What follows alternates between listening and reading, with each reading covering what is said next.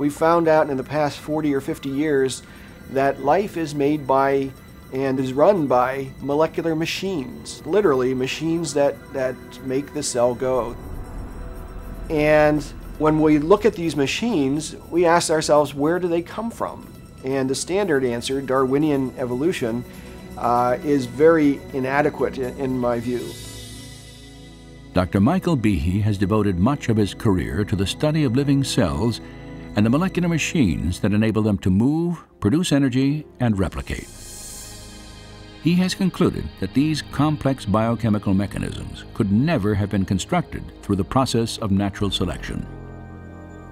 Behe's observations are summarized in a theory he calls irreducible complexity. Irreducible complexity was coined by Mike Behe in describing these molecular machines. Basically what it says is that you have multi-component parts to any given organelle or system in a cell, all of which are necessary for function. That is, if you remove one part, you lose function of that system. The idea of irreducible complexity can be illustrated by a familiar, non-biological machine, a mousetrap. The trap is composed of 5 basic pieces: a catch to hold the bait, a strong spring, a thin bent rod called the hammer, a holding bar to secure the hammer in place, and a platform upon which the entire system is mounted. If any one of these parts is missing or defective, the mechanism will not work. All components of this irreducibly complex system must be present simultaneously for the machine to perform its function, catching mice. Irreducible complexity also applies to biological machines, including the bacterial flagellar motor. All told, there are about 40 different protein parts which are necessary for this machine to work. And if any of those parts are missing, then either you get a flagellum that doesn't work because it's missing the hook or it's missing the drive shaft or whatever, or it doesn't even get built within the cell. In evolutionary terms, you have to be able to explain how you can build this system gradually when there's no function until you have all those parts in place.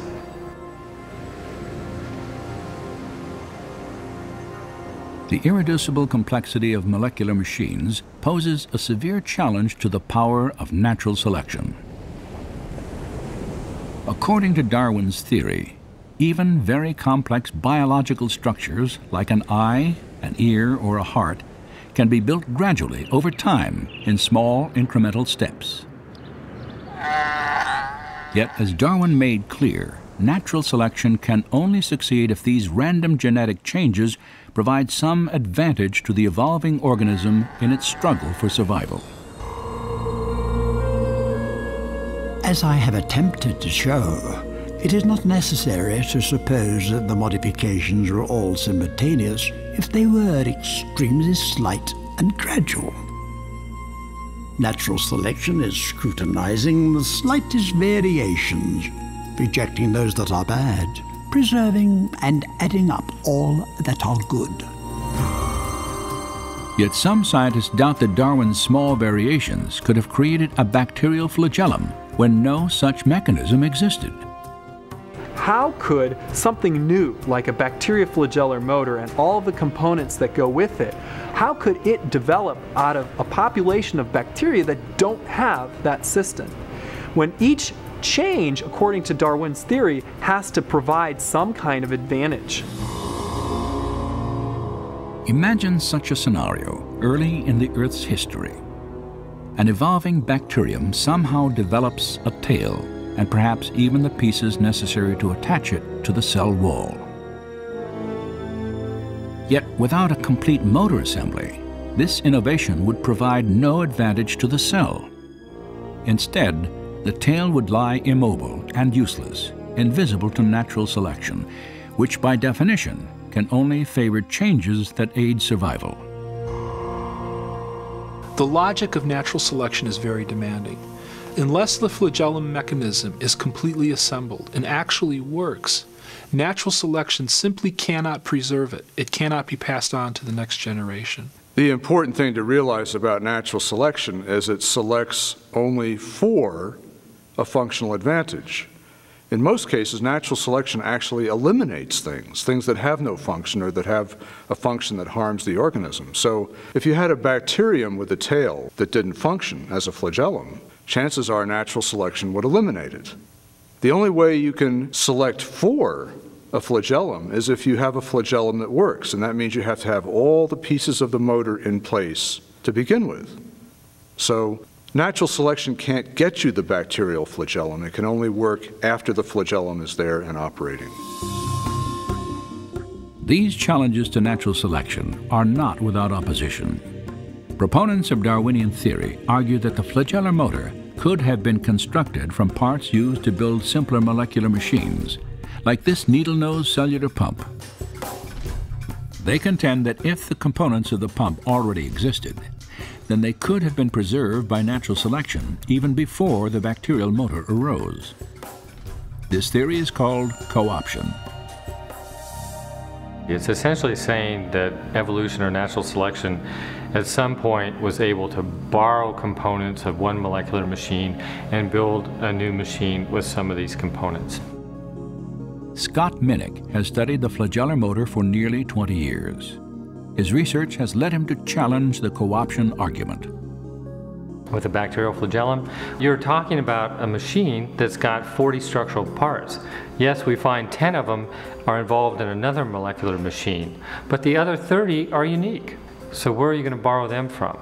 Eventually, you're going to have to account for the function of every single part as originally having some other purpose. So you can only follow that argument so far until you run into the problem of you're borrowing parts from nothing. But even if you concede that you have all the parts necessary to build one of these machines, that's only part of the problem. Maybe even more complex, I think more complex, is the assembly instructions. That is never addressed by opponents of the irreducible complexity argument. Studies of the bacterial motor have indeed revealed an even deeper level of complexity. For its construction not only requires specific parts, but also a precise sequence of assembly. You've got to make things at the right time. You've got to make the right number of components. You've got to assemble them in a sequential manner. You've got to be able to tell if you've assembled it properly so that you don't waste energy building a structure that's not going to be functional.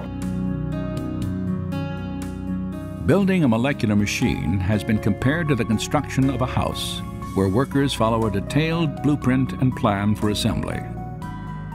The foundation of a house is poured before the walls are erected. Plumbing and electrical fixtures are installed prior to enclosing the walls of the structure. Windows must be hung before siding is applied, and shingles are attached only after plywood sheets are nailed to the rafters. So it is with the construction of a flagellar motor. You build this structure from the inside out.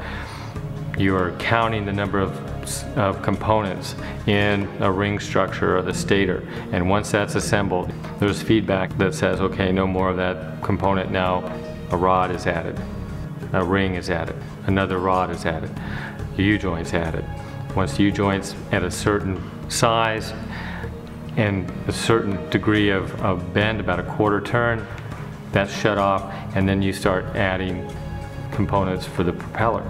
These are all made in a precise sequence, just like you would build a building. To build a motor correctly requires a complex system of machines that coordinate the timing of the assembly instructions. But how could natural selection construct such a system? The co-option argument doesn't explain this. You see, in order to construct that flagellar mechanism, or tens of thousands of other such mechanisms in the cell, you require other machines to regulate the assembly of these structures.